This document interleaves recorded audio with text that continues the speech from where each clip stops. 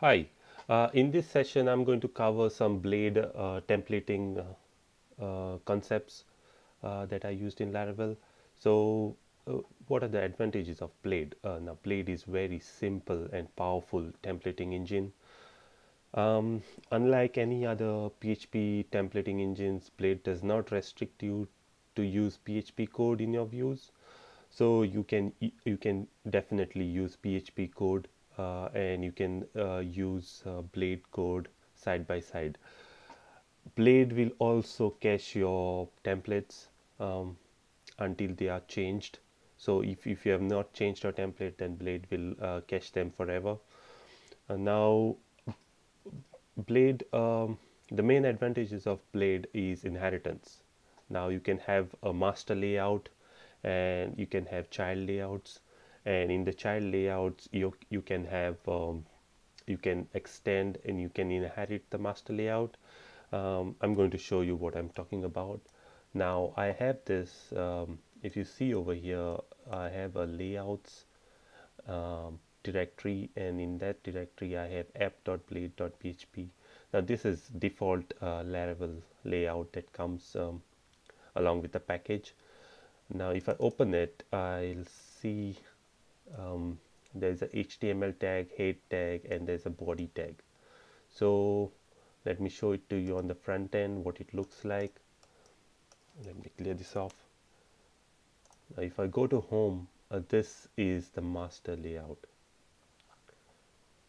and it will show you it will have all these logout links. My text is enlarged, so bear with me. So it will have this register links over here. It will have this logout links. It will have this this is a navigation part, which I've shown, which you can see over here. So it will have this links, but at the end, if you see, there is a yield content, which means this layout is extendable. Now let me create a simple layout over here. So I have a layout admin page.blade.php, which says which is a plain text over here. Now let me go and copy some content over here. I'll just copy and explain it to you rather than typing it. So let me explain this to you now. Now what we are doing over here is extending the layouts.app. Now why this name over here? So layouts is the directory and app is the name of the file. You don't need to include the .play.php. Now if I go over here, there is a yield content. Now this is a keyword that is given to a section. So then we have to define a section. So section content. So if this was content 1, this would have been content 1. Let me clear this off. And inside it I can define anything. So I can say hello world. If I refresh it, if I go to that admin pages, I should be able to see hello world over here. Now what I want to do is I want to pass some variables or an array from the pages controller and display it on the front end. So to do that, if I pass this as an array, it's available to me as a array over here, and to echo out anything on the front end, it's just double open brackets and double close brackets, and then you have to use a dollar and the variable name, and that way you should be able to echo the content of the variable. Next, I want to show you what if this is a array. So instead of pages, what if I have an array over here? how to get the content. So let me just create an array. So by the way, this is a new way of creating arrays from the traditional ways where we used to have the rounded brackets, something like this, and we used to have a keyword array.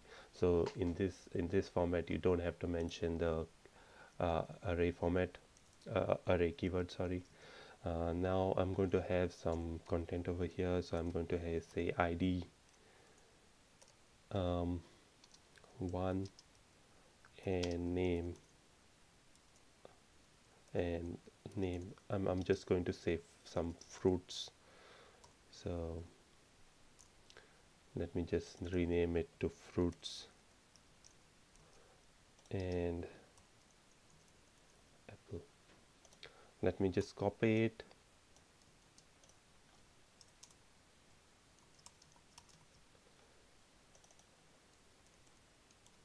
orange,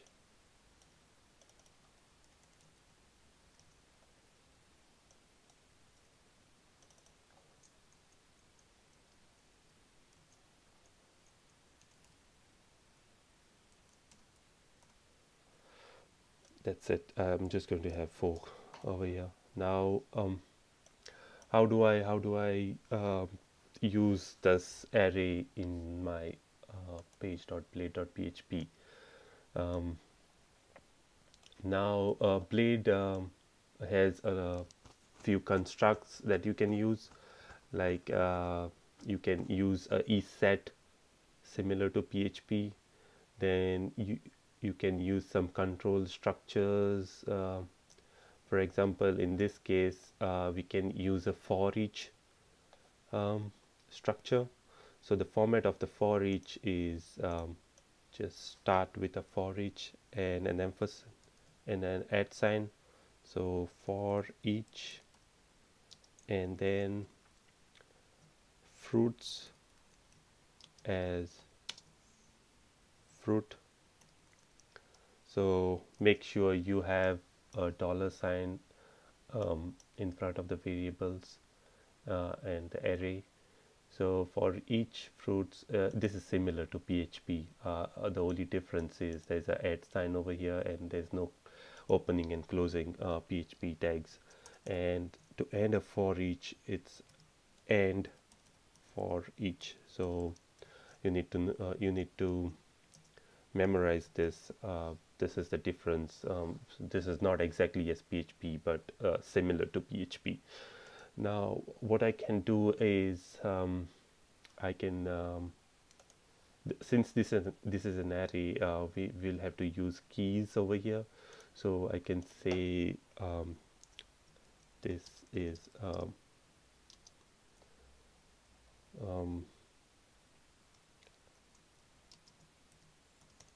fruit, and I'm going to echo out the name, and let's see if it works on the front end. There's a pass error over here. It says expecting on 27.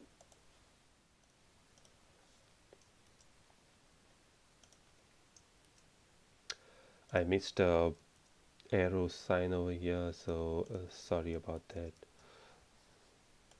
So let's see if it works now. Yeah, it works.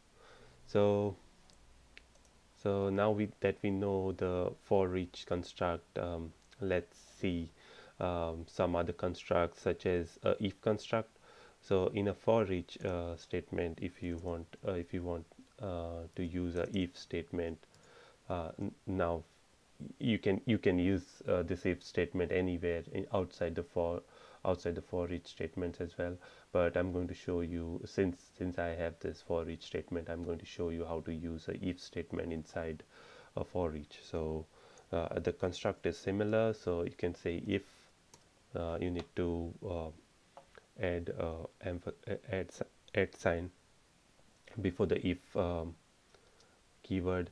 If I'm going to say if fruit